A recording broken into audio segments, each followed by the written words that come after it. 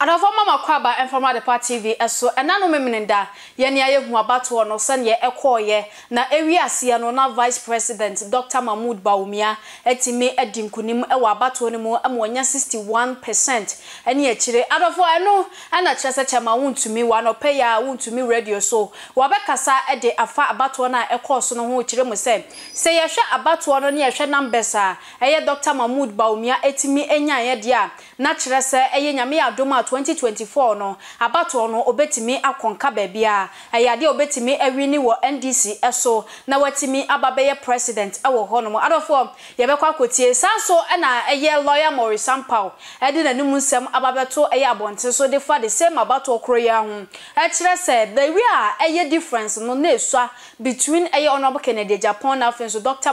Bawumia no obepese eye Kennedy Japan honorable obedi eye Dr. Bawumia echi anaso so omumienu nyina abekom muti abom no maye adwuma no ede ama NPP amanyoko se ne ebe ya 2024 omubetimi awini eye NDC eso sente sa dia na kyerese eye NPP amanyoko omutoto omuniema yie na 2024 mu ho ankwankwa kyere omo na di kan no yenko tie nsem a chema Wuntumi ade tudwa wo Wuntumi radio so yekoba ya to aso ede amawo aye Saturday die Sir Dr. Bawumia timinya 61%. 61% no. Actually say MPP4 actually ondo kese e de actually no pa. Ti waya de papa. Akwa so sidura. But say wo hwe say ye hwe asante mamu. Akufo abra uso yira no ne de bahase. Na sabre no onya 47%.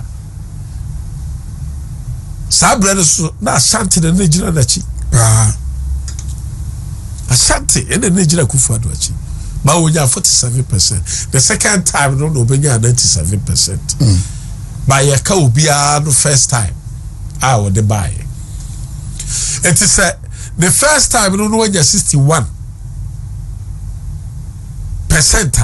I should say a free 1992 abepem 2023 you know aye Dr. Bawumia no wanya the highest mark ever in the history of MPP me nyina so achi no a free 1957 abepem ne aye you know apart from Domba obedi ye party no animo a ono akasa ekura yese odi amma ayebuzia novela debia me di party na demu biem. And for all the 16 regions to have favor, for him to have favor from God and man, sir, babia ya to abano boop the man say no. At 2024, Dr. Bawumia will win. Me nyina say abato obutu ye me fa se dipa me asa no obeka ho nyina no obugina Ashanti Kennedy Ashanti because same for Ashanti for Honorable akota free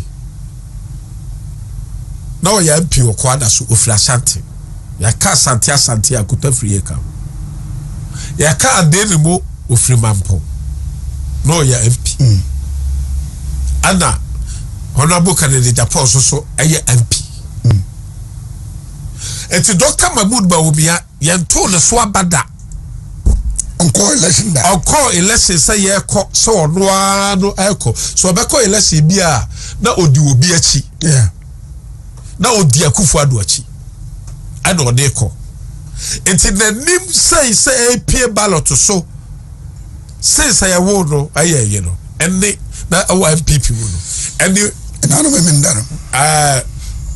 August 26 and then 4th November now aha ananyansa ni nimdia wo August 26 no onya 68% onya 68% ana eye Saturday so de no aso no onya 61%. That's 61%. Actually, the August kasa party the kasa ye no sa 60 columns no to 70 no na rare ni nyina odi kai sa wutu America no shase no anya de sa na wie ye anya de sa na wie ye it is Otimi special delegate Otimi ya 68%.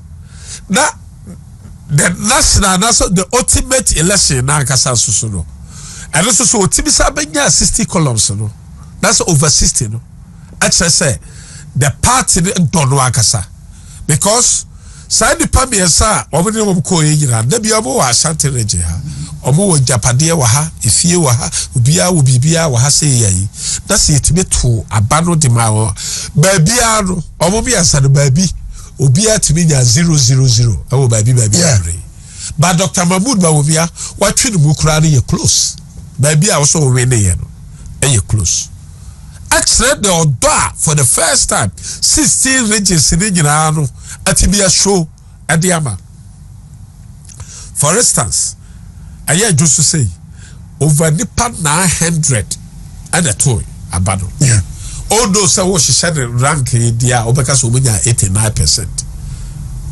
What you say obeka so munya 89%. But say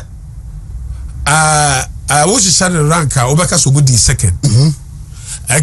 Obeka se fijasiri enya over 93% to over the year. But who can in terms of population voter Joso. Adofona wene ensema chairman Wuntumi ye chairman dema Ashanti region dia babeto abonte so ye nyina so ye nim numbers onobo Kennedy Japan enya wo Ashanti region na se Dr. Mahmoud Bawumia de ofa baby ewo Ashanti region adofo na ye nkotie ensema lawyer Morris Ampao enso de ato abonte so ye kwakotie na mamenka wo se tap bronya chede no ababeduru no ye gusu a kire se ye di hu dwuma ewo honkofo SNDSCA anyame adoma 28th of December mbenye mu achede enti se wonte ya download the tap send app no now within a week wutimi send sika be $300 pounds and say euros e the bag na achede wo ho e the mouse sanso and obi a obetimi asend within a month no e $2,500 pounds and say euros and so the bag na no achede bi ti say e air fryers TV set airline ticket and niema wodo bebre and wo ho e de ema obi bia ti download app no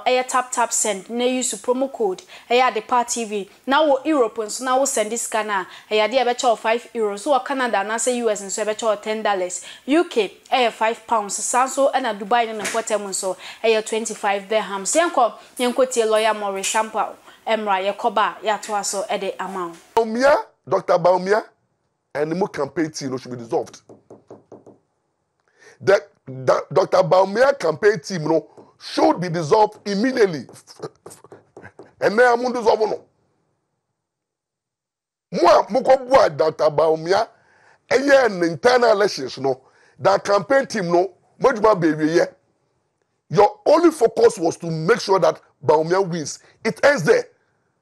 I'm expecting Bawumia to have a fresh new face campaign team brother because they say no you're moving from Ken being your main target and at the internal elections now you are going for the main elections and I believe we must the Bawumia should bring the strategy on board. The party must take over. Bawumia, you don't have a say now, and your party, the kudos my idea. I will quit some my idea. Akabu mun my idea. Tema Wuntumi my idea. But maybe I don't know. The better picture is that you are going for the national elections now, and I pray that you have a broader campaign team. You incorporate Kennedy Japan. Kennedy Japan has a very big role to play. He has a very big role because he holds 30% of the electorate. He must go and convince them. Nyama Kennedy Japan kaya eto masuma omu vote to Etia Bawumia Ken can go and do the undo. So Ken has a big role. Ken must be assigned the role of convincing the voter region people and then the central region. These are the two regions that all we need here. Give Ken a bigger role to play in the main elections. Let's see Kennedy Japan having a bigger role and resource well to also descend and face the NPP, NDC with the showdown. And then please, with the national campaign, Mr. There were some of you, Muye Bawumia campaign now. Mumubiwa, Mukoya, Muhu, friends say, Nipa Krebi Trap, Bawumia, we will not tolerate that nonsense going forward. Bawumia is property biom. Right now, it is the property of the party. It is that Bawumia small campaign team, no. Munguno, everybody matters. Everybody is part of the team. Mamu ko team kiti. Ama enu so the division beba. And abeya say bimu die. No, baby do na dija. Baby do no. Everybody is a campaign manager. Everybody is a campaign team member. Everybody matters. Everybody matters. And you know, mo ko try ba o me share. Mo say yeah block nkofo na yeah look this to me. If you want to break the 8, no, those people give the way. Let Bawumia be more accessible. Baby, you do know Bawumia should be more accessible. Bawumia should go to everywhere. Door-to-door campaign. Bawumia. Move in the home. No free. No descending to the other Ghanaian. Everybody who want to see Bawumia should have access. You should be able to talk free. Ya pese be hu na o say Etobiana say na Bawumia be a leader of the party no that the sycophants book leakers na ma go try no hia na ya fra Bawumia pra yen sanka no obi ma obi sa suban no mo dey call 2024 mo lose. You must make Dr. Bawumia campaign more transparent, more accessible, more down to earth. Go to the grassroots. That's where the votes are. Convince the ordinary Ghanaian. Arafona wene ensema lawyer Maurice Sampao dia babeto abontizo baswa now the comment there to comment section dia maye no akọ TikTok, Twitter, Instagram, Facebook baby ya de party bimdi Miss Ama Adepebe sanso ehye bi akram. Hey Shodi. Ofa. What the media grana? Uka tira me say wo send me sika ho me. Ma twen sika ni madruda. Ofa nyamio. Mako bank wako salaya edrumi so wa mo so mapon. Ai. Sabre yasa bank line. Enemre ya yomu yasa bank line. Unim tap. Edi so ni tap. Why tap send. Has a sia anu na ma no nefu nyina de send sika ba Ghana. Eti me dey. Ube da u use phone ben. iPhone ofa. App Store bi 100 for Play Store so bu o say ma. Ukọ na chepe u download your mbebuta say bo promo code na dia de pet TV asem. No send me sika abrame. Ofa tu pa che say me ko App Store keke. Na me ba o me ma me promo code ne me mo ade pansha ho. Keke. Ofa si e betimi o. Ay free of charge. What is free? Free na dia nwanwa ne say. U send dia sima pena bedru. Utimi de to me mobile money anasa bank account fatum me twan. Wose me sani e won so be ka sisi e. 1 minute sima. Ofa ha ho me ko ho sisi e. Why dia pa yero wa mo ani amientem na tap wo na ko bank. Tap send. Sesi ya bibia ni so tap send na wo so. Eno na manone fo obi asom twitwaje atum. Say yan send sika pa mfra manone mbra Ghana. Ayade ba ko pe tap send. Ankofo ogusu anopa wi anwumra ahomachi obi send sika. Oni ahunim tap sender. Ene ya mamu ahu tap send. Tap send. Rate mu kenkon.